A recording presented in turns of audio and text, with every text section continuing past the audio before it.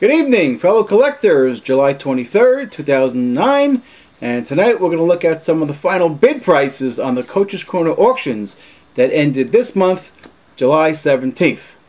You know, what's really pathetic is that every month when I do this, I know it sounds very redundant and being repetitive, but I have no choice because I want to get across what goes on over there. These guys claim, all of them, to live and breathe the hobby for decades.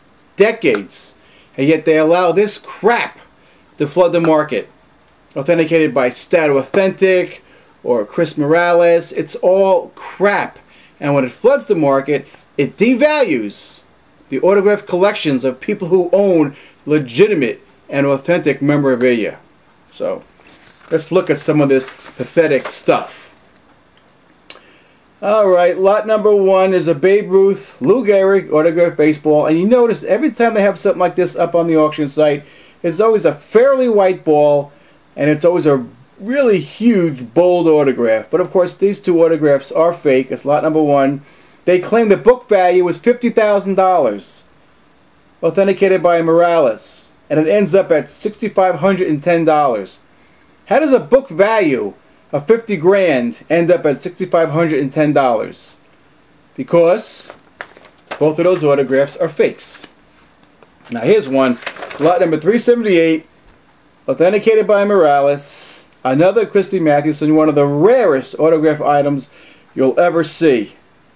Nobody ever has a Christy Mathewson authentic autograph anything, but Coach's Corner has at least 6 to 8 or 10 up every year.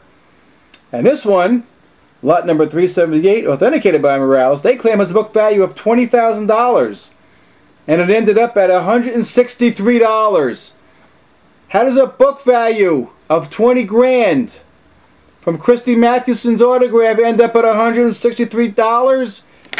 Because the autograph isn't real. It's a forgery. You want to talk about pathetic? How about lot number 901?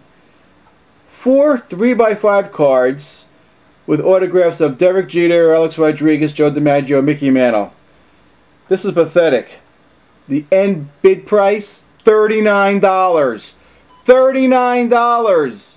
All of these penned by one and the same person. How about lot number 21? This one will really get you. Autographed guitar, and you know, Coach's Corner always has Beatles autographed memorabilia on their auction site. Items that no one else has in quantity. This one here is a guitar signed by Paul, George, and Ringo.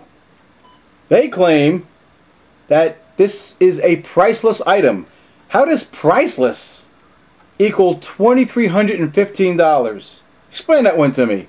Scott, all you guys over there, Lee, explain to me how priceless equals $2,315. We all know those are not the autographs of Paul, Ringo, and George. You know it, and I know it. Now my audience knows it.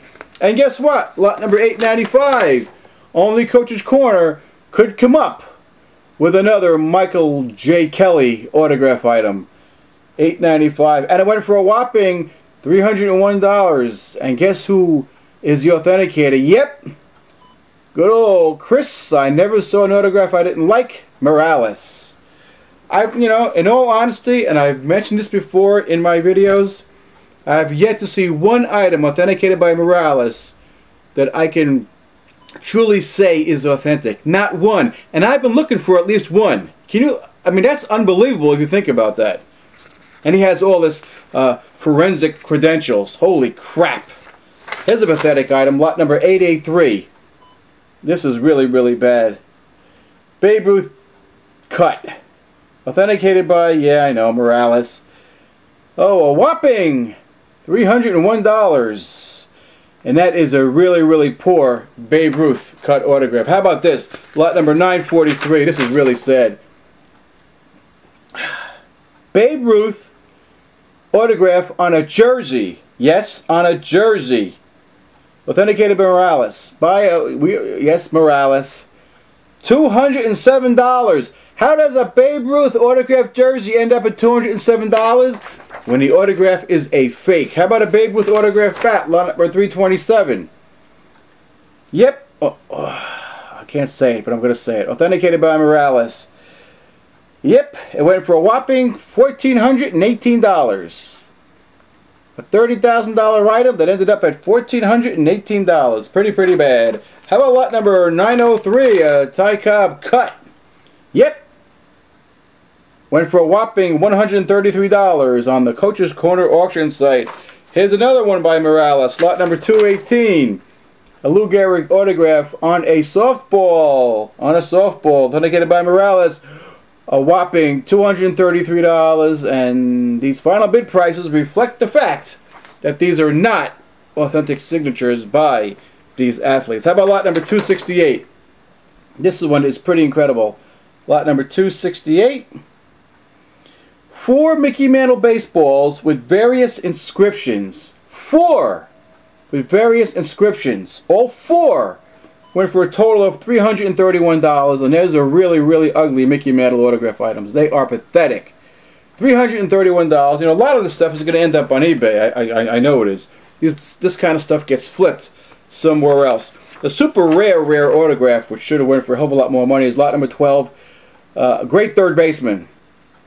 Jimmy Collins on a baseball. Wow. Oh yeah, authenticated by our buddies Ted Taylor and Jeff Stevens. A whopping $835.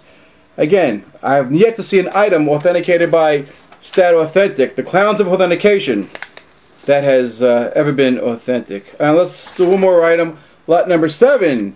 Another rare item that only Coach's Corner has. A Jackie Robinson autographed baseball. Went for a whopping $1,474. And authenticated by Stat Authentic, Ted Taylor and Jeff Stevens. Those prices reflect the fact that they are all fakes. Real quick one here. This is item number 180-387-165-719. This is a World Baseball Classic jersey, Derek Jeter autograph. I caught this on eBay. There's the item number. It's a forgery. It's not Derek's autograph. Authenticated by Ace Authenticators. I think that might be Justin Pretty, but whoever authenticated this, Ace Authenticators, that is a fake Derek Jeter autograph. That is not Derek's autograph. Ace Authenticators. I think this ended up like $152.50. Pathetic. And a forgery. And one more item before I go. I spotted this on eBay. It's not a fake or anything, but I'm wondering. There's the item number. You can see it right there. Thurman Munson and Joe Morgan autographs. Thurman's, of course, is a cut autograph. How does Upper Deck allow this cut autograph of Thurman Munson to go into production like this and to be let out into the market? What happened to the Therm in Thurman? What a waste of a Thurman Munson cut autograph. It should be an $8,000 item. I don't know, 6, 7, 8. I think it's at like $400. Why would Upper Deck allow this? Why couldn't they catch something like this and not allow it to go into the packs? Why would Upper Deck do that? I mean, what a waste of a Thurman Munson cut autograph. And Thurman was a great ball player. I loved him, and I was so sad on the day he got killed in a plane crash. But he didn't sign that much. And that is one waste of a cut autograph of Thurman Munson. So that's it for today. We're waiting for the new Coach's Corner auctions to start up, I'm sure, in a few days, and I'll do my thing. So until then, everybody have a good night.